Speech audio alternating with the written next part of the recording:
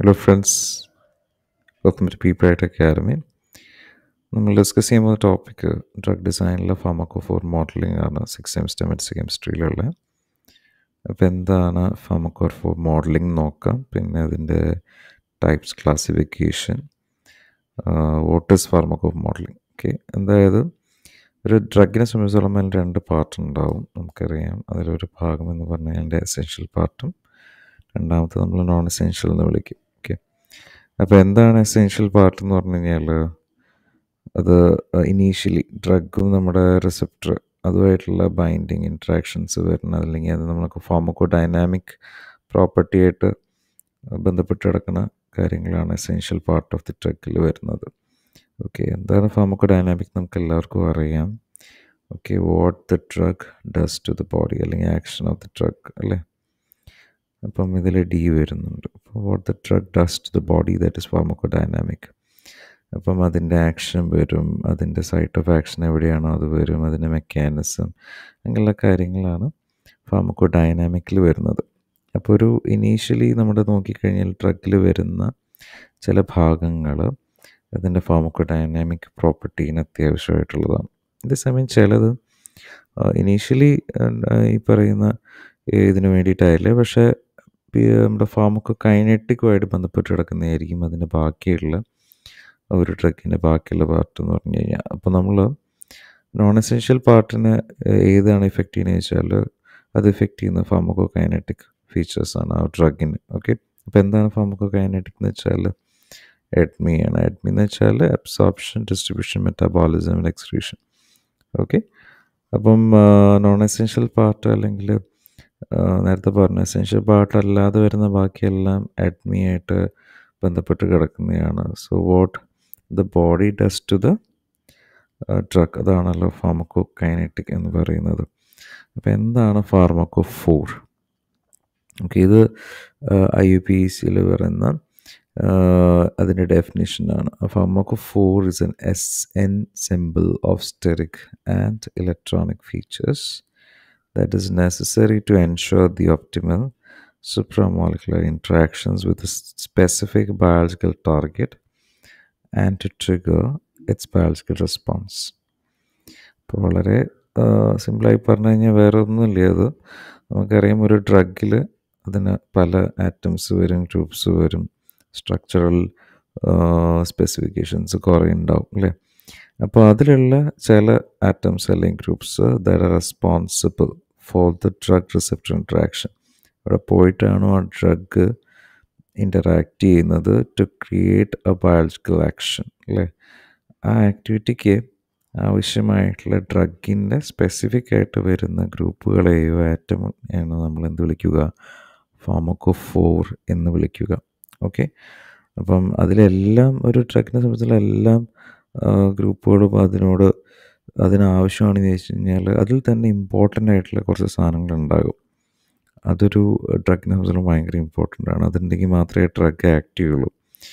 അപ്പം അത് ഏതൊക്കെയാണ് ഈ ഫാർമക്കോഫോർ ചോദിച്ചു കഴിഞ്ഞാൽ, നമുക്ക് മെയിനായിട്ട് പറയാൻ പറ്റുന്ന കുറച്ച് ആൾക്കാരുണ്ട്. ആ ഒരു ഡ്രഗിൽ വരുന്ന കുറച്ച് ആൾക്കാർ, അത് ഇങ്ങനെയൊക്കെയാണ്. ഒന്ന്, ഹൈഡ്രജൻ ബോണ്ട് അക്സെപ്റ്റേഴ്സ് വരുന്ന ഗ്രൂപ്പുകളുണ്ടാകും. ഓക്കെ, അതൊരു നമ്മളൊരു ഫാർമക്കോഫോറായിട്ട് വരും. ഹൈഡ്രജൻ ഡോണേഴ്സ് വരും. നമുക്കറിയാം ചാർജ്ഡ് ആയിട്ടുള്ള ആറ്റംസ് ഉണ്ടാകും അതിൽ.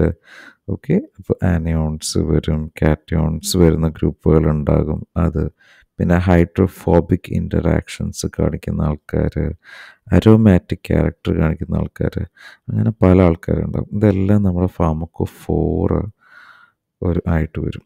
അതായത് ആ ഒരു നമ്മുടെ ഡ്രഗിൽ വരുന്ന ആറ്റംസ് അല്ലെങ്കിൽ ഗ്രൂപ്പ്സിൻ്റെ പ്രത്യേകതകൾ. അപ്പോൾ ചില ആറ്റംസ് അല്ലെങ്കിൽ ഗ്രൂപ്പ്സിന് എന്തുണ്ടാകാം, ഹൈഡ്രജൻ ബോണ്ടിങ് ഡോണേഴ്സ് അല്ലെങ്കിൽ അക്സെപ്റ്റിംഗ് പ്രോപ്പർട്ടി ഉണ്ടാകാം, അതിൽ ചാർജസ് ഉണ്ടാകാം, അതിൽ ഹൈഡ്രോഫോബിക് റീജിയൻസ് ഉണ്ടാകാം, ചിലത് അറോമാറ്റിക് ക്യാരക്ടേഴ്സ് ഉണ്ടാകാം. അപ്പോൾ ഇതെല്ലാം അതിൻ്റെ ഒരു ഫാർമക്കോഫോർ പ്രോപ്പർട്ടിയിൽ വരും. ഓക്കെ, ഇനി എന്താണ് ഈ ഫാർമക്കോഫോർ മോഡലിംഗ് കൊണ്ട് നമ്മൾ ഉദ്ദേശിക്കുന്നത്? പലതരത്തിലുള്ള ഫാർമക്കോ മോഡലിംഗ് ഉണ്ട്. 1D QSAR ഉണ്ട്, 2D ഉണ്ട്, 3D QSAR സ്റ്റഡീസ് ഉണ്ട്. അപ്പം ഇതിൽ 1D QSAR എന്ന് വെച്ചാൽ അതിൽ ബേസിക്കലി അതിൻ്റെ ഏതെങ്കിലും ഒരു പെർട്ടിക്കുലർ വാല്യൂ വെച്ചിട്ടാണ് ഫാർമക്കോഫോർ നമ്മൾ നോക്കുക. അതിൽ എക്സാമ്പിൾ എന്ന് പറഞ്ഞു കഴിഞ്ഞാൽ ചിലപ്പോൾ നമ്മളതിൻ്റെ PK വാല്യൂ വെച്ചിട്ടായിരിക്കും കാൽക്കുലേറ്റ് ചെയ്യുന്നത്, ഫാർമക്കോഫോർ മോഡലിംഗ് കണ്ടുപിടിക്കാൻ ശ്രമിക്കുന്നത്.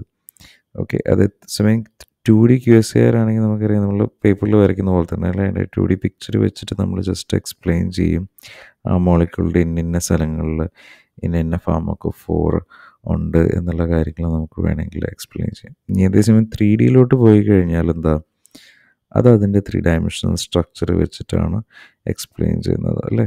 അപ്പോൾ ഇവിടെ നമ്മൾ നോക്കിക്കഴിഞ്ഞാൽ ഒരു അരോമാറ്റിക് ആയിട്ടുള്ള കാണാൻ സാധിക്കും, ഒരു ഗ്രൂപ്പ് കാണാൻ സാധിക്കും അല്ലേ.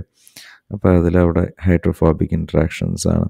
അതേസമയം ഈ ഒരു ഗ്രൂപ്പ് പർട്ടിക്കുലർലി നോക്കിക്കഴിഞ്ഞാൽ they are hydrogen bond acceptors. ചില റീജിയനിൽ ഹൈഡ്രോഫോബിക് റീജിയൻസ് കാണാൻ പറ്റും. അപ്പം എല്ലാ മോളിക്യൂളിലും അതുണ്ടോ? ബാക്കിയുള്ള സ്ഥലങ്ങളിൽ ഇല്ല, ഓൺലി എ പർട്ടിക്കുലർ റീജിയനിലാണ് അത് കാണുന്നത്. Therefore we call it as the ഫാർമക്കോഫോർ. ഇനി ഇത് ഒരു ഡ്രഗിനെ സംബന്ധിച്ചിടത്തോളം അതിൻ്റെ 3 ഡയമെൻഷണൽ അറേഞ്ച്മെൻറ്റ് വരാൻ നേരത്ത് എങ്ങനെയൊക്കെയാണ് അത് അറേഞ്ച് ചെയ്തിരിക്കുന്നത്, എത്ര സ്പേസ് അത് യൂട്ടിലൈസ് ചെയ്യുന്നത്, അങ്ങനെ ഇപ്പോൾ ഒരുപാട് കാര്യങ്ങൾ വരും അല്ലേ. അപ്പോൾ അതിനൊക്കെ അടിസ്ഥാനത്തിലാണ് നമ്മൾ പല കാര്യങ്ങളും പ്ലാൻ ചെയ്യണത്. ഇപ്പോൾ പുതിയ ഡ്രഗ് ഡിസ്കവറി ആണെങ്കിൽ അതൊക്കെ നമ്മൾ പ്ലാൻ ചെയ്യണത്. ഓക്കെ, അത് ഞാൻ വിശദമായിട്ട് പറഞ്ഞുതരാം. എന്തായാലും ഇതിൻ്റെ 3 ഡയമെൻഷണൽ സ്ട്രക്ചർ എടുക്കാൻ നേരത്ത് ഈ പറയുന്ന നമ്മുടെ ഫാർമക്കോഫോഴ്സ് എല്ലാം നമുക്ക് മനസ്സിലാക്കാൻ സാധിക്കുന്നു. അപ്പോൾ മനസ്സിലാക്കി കഴിഞ്ഞാൽ അതിന് കുറേ അഡ്വാൻറ്റേജസ് ഉണ്ട് പുതിയ ഡ്രഗ് ഡിസ്കവറിയായിട്ട് ബന്ധപ്പെട്ടിട്ട് അല്ലേ. അപ്പോൾ ഇത് നമ്മളിവിടെ കാണാൻ സാധിക്കും.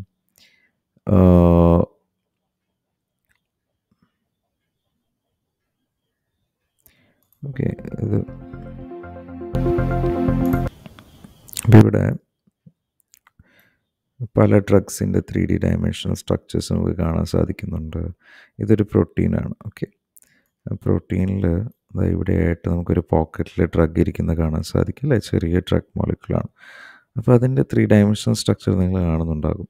ആ ഒരു 3 ഡയമെൻഷണൽ സ്ട്രക്ചറിൻ്റെ അടിസ്ഥാനത്തിലാണ് ആ ഒരു പെർട്ടിക്കുലർ പ്രോട്ടീൻ ടാർഗറ്റിൻ്റെ അകത്ത് അതെങ്ങനെ ഇരിക്കാൻ പോണേന്നൊക്കെ നമുക്ക് മനസ്സിലാക്കാൻ സാധിക്കുക. ഓക്കെ, അപ്പം ഇതാണ് ഇതിൻ്റെ റിലവൻസ്. ഇതിൻ്റെ 3 ഡയമെൻഷണൽ അറേഞ്ച്മെൻറ്റ് അറിഞ്ഞാൽ മാത്രമേ ആ ഡ്രഗ് ശരിക്കും ആ പോക്കറ്റിൻ്റെ അകത്ത് സ്യൂട്ടബിളായിട്ട് ഇരിക്കുകയോ ഇല്ലയോ എന്നൊക്കെ നമുക്ക് കാൽക്കുലേറ്റ് ചെയ്യാൻ പറ്റുള്ളൂ അല്ലേ. അങ്ങനെ കണ്ടുപിടിച്ചാൽ മാത്രമേ നമുക്ക് ആ ഒരു ഡ്രഗ് അവിടെ പോയി ഇൻട്രാക്ട് ചെയ്യുകയോ അല്ലെങ്കിൽ അവിടെ പോയിട്ട് അതിൻ്റെ എന്ത് ആക്ഷനാണോ അതിന് ക്രിയേറ്റ് ചെയ്യേണ്ടത് അത് സംഭവിക്കുക എന്നുള്ളതൊക്കെ നമുക്ക് മനസ്സിലാവുള്ളൂ. അപ്പം നമ്മൾ നേരത്തെ പറഞ്ഞു ഹൈഡ്രജൻ ബോണ്ട് ഇൻട്രാക്ഷൻസ് ഉണ്ടാകാം അല്ലേ. അപ്പോൾ ഗ്രൂപ്പ് അവിടെ പോയി ഇരുന്നാൽ മാത്രമേ അതിൻ്റെ ഫാർമക്കോഫോർ അതിനനുസരിച്ച് അലൈൻ ചെയ്യണം. അപ്പോൾ അതിന് ആ ഇൻട്രാക്ഷൻസ് നമുക്ക് കാണാൻ സാധിക്കും. ഓക്കെ, ഇവിടെ കാണുന്നില്ലേ ആ ഇൻട്രാക്ഷൻസ്, ബോണ്ടിങ് ഇൻട്രാക്ഷൻസ്. അപ്പോൾ അതൊക്കെ വന്നാൽ മാത്രമേ ഡ്രഗിന് സ്പെസിഫിക് ആയിട്ട് അതിൻ്റെ ഒരു ആക്ഷൻ അവിടെ ക്രിയേറ്റ് ചെയ്യാൻ സാധിക്കുള്ളൂ. ഓക്കെ, അപ്പം അതുകൊണ്ടാണ് ഈ 3D അതിൻ്റെ അറേഞ്ച്മെൻറ്റ്സും അതിൻ്റെ ഫാർമക്കോഫോഴ്സും നമ്മൾ മാക്സിമം മനസ്സിലാക്കാൻ ശ്രമിക്കുന്നത്. കാരണം ആ ഒരു മോളിക്യൂളുടെ സൈറ്റ് ഓഫ് ആക്ഷനിൽ ചെന്ന് കഴിഞ്ഞാൽ അതെങ്ങനെ അവിടെ ഇരിക്കുക എന്നുള്ളതൊക്കെ നമുക്ക് ഇനീഷ്യലി പ്രെഡിക്റ്റ് ചെയ്യാൻ പറ്റും. ഓക്കെ, അതിൻ്റെ കമ്പ്യൂട്ടേഷണൽ ഇത് വെച്ച് നമുക്കതിനെ സ്റ്റഡി ചെയ്യാൻ സാധിക്കും. ഓക്കെ, ഇനി അപ്പോൾ നമ്മൾ ഓൾറെഡി പറഞ്ഞു ഏതൊക്കെ ടൈപ്പ് ഓഫ് ഫാർമക്കോഫോഴ്സ് നമുക്ക് കാണാൻ സാധിക്കും എന്നുള്ളത് അല്ലേ. ഇനി എന്തൊക്കെയാണ് ഫാർമക്കോ മോഡലിങ്ങിൽ ടൈപ്സ് വരുന്നത്? മെയിനായിട്ട് 2 ടൈപ്സ് വരുന്നുണ്ട്. First one is the ligand based and the structure based ഫാർമക്കോഫോർ modelling. അപ്പോൾ എന്താണ് ലിഗാൻഡ് ബേസ്ഡ് ഫാർമക്കോഫോർ മോഡലിംഗ് എന്ന് പറഞ്ഞു കഴിഞ്ഞാൽ, നമുക്കറിയാം നമ്മളൊരു ഡ്രഗിൻ്റെ കാര്യങ്ങളാണ് ചെയ്യാൻ പോകുന്നത് അല്ലേ. അപ്പം നമുക്ക് കയ്യിലുള്ളത് ആകെ ഒരു റിസപ്റ്ററാണ്. ആ റിസപ്റ്റർ എന്ന് പറയുമ്പോൾ ഒരു പ്രോട്ടീൻ ടാർഗറ്റ് ആകാം, അല്ലെങ്കിൽ ഒരു എൻസൈം ആകാം അല്ലേ. അതിന് പല ഇതാകാം, എൻസൈം ആകാം അല്ലെങ്കിൽ റിസെപ്റ്റർ ആകാം. അപ്പം ഇതെല്ലാം പ്രോട്ടീൻ ടാർഗറ്റാണ്. അപ്പോൾ അതിലോട്ട് ഏതൊക്കെ ടൈപ്പ് ഓഫ് ലിഗാൻഡാണ് അതിൽ ഈ പറയുന്ന മാക്സിമം ഇൻട്രാക്ഷൻ വരുന്നത് എന്നുള്ളത് നമുക്ക് കണ്ടുപിടിക്കണം. അപ്പോൾ ഇതിന് നമ്മൾ ചെയ്യാൻ പറ്റുന്ന കാര്യം എന്ന് വെച്ചാൽ ഓൾറെഡി നോണായിട്ട് കുറേ കെമിക്കൽ നമ്മൾ ക്രിയേറ്റ് ചെയ്ത് വെച്ചിട്ടുണ്ട് അല്ലേ. അതിനെ നമുക്ക് ഈ നമ്മുടെ കയ്യിലുള്ള ഫാർമക്കോഫോർ ഇൻഫർമേഷൻ വെച്ചിട്ട് ഡാറ്റാബേസിൽ സ്ക്രീൻ ചെയ്യാൻ കൊടുക്കാം. അപ്പോൾ കുറേ സ്ക്രീനിങ് നമ്മൾ ചെയ്യും. അതിൽ നമുക്ക് മേ ബി കുറച്ചെണ്ണം ലീഡായിട്ട് കിട്ടും. ലീഡെന്ന് വെച്ചാൽ ഈ പറയുന്ന ഫാർമക്കോഫോർ വെച്ചിട്ട് മാക്സിമം ഈ പറയുന്ന പോക്കറ്റിൽ കയറിയിരിക്കാൻ ഇരുന്നിട്ട് ആ ഇൻട്രാക്ഷൻ കാണിക്കാൻ സാധ്യതയുള്ള ആൾക്കാർ. ഓക്കെ, അതാണ് first type of classification pharmaco modelling എന്ന് പറയുന്നത്. അപ്പോൾ ലിഗാൻഡ് ബേസ്ഡ് ഫാർമക്കോഫോർ മോഡലിംഗ് ആണ് ഏറ്റവും ആദ്യത്തെ ടൈപ്പ്. അപ്പോൾ നമ്മൾ കുറേ ലിഗാൻഡ് മോളിക്യൂൾസ് സെലക്ട് ചെയ്യും. എന്നിട്ട് എന്താ ചെയ്യുക? എന്നിട്ട് ഈ പറയുന്ന ടാർഗറ്റിൻ്റെ റിസപ്റ്ററുമായിട്ടുള്ള ഇൻട്രാക്ഷൻ നോക്കും. എന്നിട്ട് അത് ഏറ്റവും നന്നായിട്ട് ഇൻട്രാക്ഷൻ വരുന്നത് ഏത് ടൈപ്പ് ഓഫ് ലിഗാൻഡിലാണെന്നുള്ളത് മനസ്സിലാക്കും. ഓക്കെ, പിന്നെ ആ ലിഗാൻഡ് എടുത്തിട്ട് നമുക്ക് പഠിച്ചു കഴിഞ്ഞാൽ ആ ഒരു ലിഗാൻഡിൻ്റെ ഏതൊക്കെ ടൈപ്പ് ഓഫ് എന്താ പറയുക ഫാർമക്കോഫോർ ഉള്ളത് കൊണ്ടാണ് അതിന് ആ ഒരു പ്രോപ്പർട്ടി വന്നേ, അല്ലെങ്കിൽ മാക്സിമം ഇൻട്രാക്ഷൻ വന്നേ, അത് ഏത് പൊസിഷനിലാണ്. ഇപ്പോൾ ഹൈഡ്രജൻ ബോണ്ട് ഓണർ ആയിരിക്കാം, അല്ലെങ്കിൽ ഹൈഡ്രജൻ ബോണ്ട് അക്സെപ്റ്റർ ആയിരിക്കാം, അതിന് അരോമാറ്റിക് ക്യാരക്ടർ ഉണ്ടാകാം. ഓക്കെ, അതിൻ്റെ ലിപ്പോഫിലിക് ക്യാരക്ടേഴ്സ് ആകാം, അങ്ങനെ പല ക്യാരക്ടേഴ്സ് ഉണ്ടല്ലോ. അപ്പോൾ എന്തായാലും അതിൽ ഏതാണ് സിഗ്നിഫിക്കൻ്റ് ആയിട്ടുള്ളത് എന്നുള്ളത് നമുക്ക് ഐഡൻറ്റിഫൈ ചെയ്യാനും അത് ഏത് ടൈപ്പ് അറേഞ്ച്മെൻറ്റിലാണ് അത് മാക്സിമം ആ ഒരു ഇൻട്രാക്ഷൻ കാണിച്ചെന്നുള്ളതൊക്കെ നമുക്ക് മനസ്സിലാക്കാൻ സാധിക്കും. അതിനനുസരിച്ച് നമുക്ക് എന്താ പറയുക പുതിയ ലിഗാൻസ് ഐഡൻറ്റിഫൈ ചെയ്യാനും പുതിയ ഡ്രഗ്സ് ഡിസൈൻ ചെയ്യാനൊക്കെ സാധിക്കും. ഓക്കെ, ഇതിനെയാണ് നമ്മൾ ലിഗാൻഡ് ബേസ് ഡ്രഗ് ഡിസൈൻ എന്ന് വിളിക്കുക, അല്ലെങ്കിൽ ലിഗാൻഡ് ബേസ് ഫാർമക്കോഫോർ മോഡലിംഗ് എന്ന് വിളിക്കുക.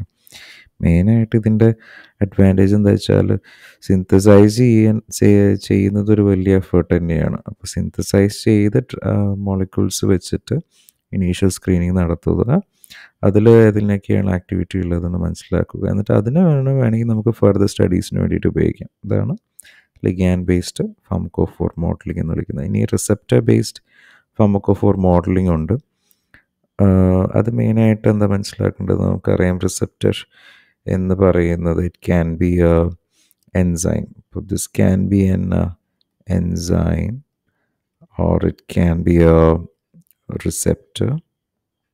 Okay, this can be A receptor അല്ലേ.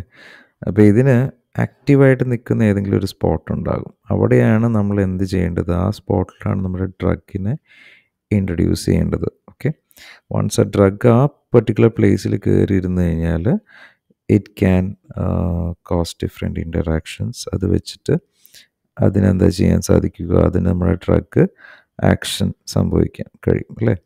അപ്പോൾ പക്ഷേ ആ ഒരു പോക്കറ്റേ കാര്യമുള്ളൂ. ആ പെർട്ടിക്കുലർ പോക്കറ്റിൽ വേണം നമ്മൾ എന്ത് അറിയേണ്ടത്, നമ്മുടെ ഡ്രഗിനെ ഇൻട്രൊഡ്യൂസ് ചെയ്യേണ്ടതും കാര്യങ്ങൾ ചെയ്യേണ്ടത്. അപ്പം നമ്മൾ എന്താ ചെയ്യുക വെച്ചാൽ ഈ ഒരു പോക്കറ്റ് നമ്മുടെ സ്റ്റഡീസിന് വേണ്ടിയിട്ട് ഉപയോഗിക്കുകയാണ്. ഓക്കെ, ആ റീജിയൻ കണ്ടല്ലോ. അപ്പോൾ പെർട്ടിക്കുലർ റീജിയൻ്റെ അകത്തേക്ക് നമ്മൾ പല ലിഗാൻസ് അല്ലെങ്കിൽ അവിടെ ആ ഒരു പോക്കറ്റിൻ്റെ ഏരിയ സ്റ്റഡി ചെയ്യും, അതിന് എത്ര വോള്യൂം ഉണ്ടെന്ന് സ്റ്റഡി ചെയ്യും, അതിൽ വരുന്ന ഇൻറ്ററാക്ഷൻസിനെ കുറിച്ച് സ്റ്റഡി ചെയ്യും.